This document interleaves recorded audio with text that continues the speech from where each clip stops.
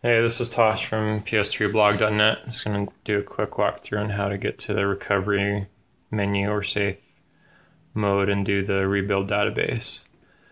So first thing, turn it on but hold the power button until it turns off again.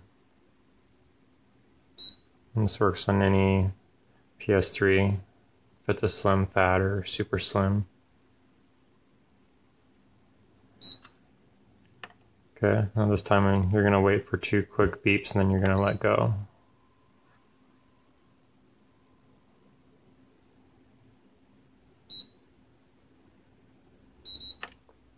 Okay. Now we should see that just asking to connect via USB. And I'll explain what this is in another video, but I'm just going to do the rebuild database on this one. Sorry for the glare. Let's try that. So basically, if you have any messages in the inbox or sent box, those will all be deleted. If you have any playlists, or I call them albums, like you can use them to organize your pictures, movies, music, etc. All those you'll have to redo. So something to keep in mind. And it does not take a few hours to rebuild the database, I promise you. I'll show you how long it takes right now.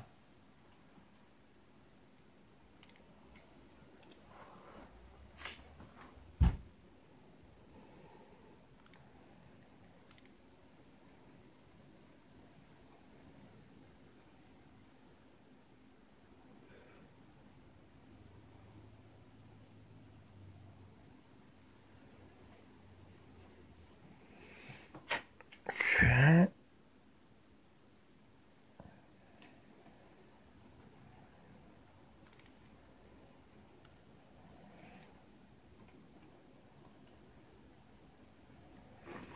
So it's just saying that the database on the system storage will be rebuilt. Okay. I'll just take a couple minutes to do this.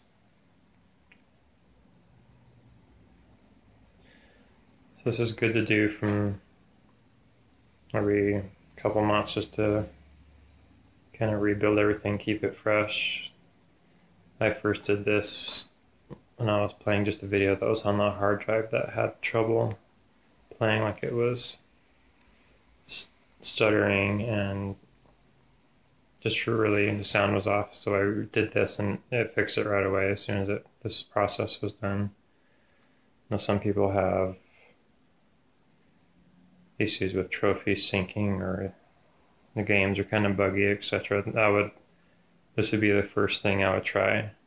You know, you're not going to lose anything other than your playlist or inbox messages sent.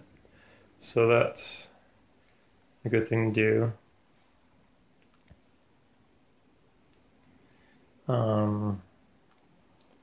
I've seen some people that have issues with this, like if it stops at this point, if it doesn't progress, like after 10 minutes or something, you can just turn the system off.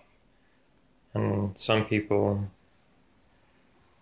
say that it's because your hard drive is going bad or starting to go bad. So at that point, I would start backing up everything to external hard drive and move to a new hard drive before your hard drive crashes completely.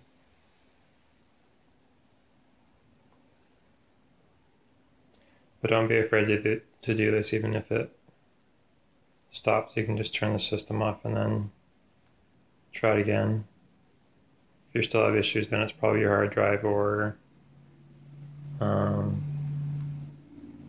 would be my first guess. As you can see, this doesn't take a few hours. It probably takes 3 or 4 minutes. So not bad.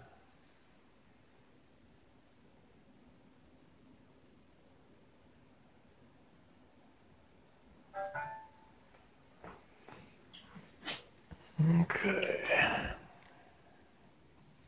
Once this going to restart one more time, and then that is it. Short and sweet.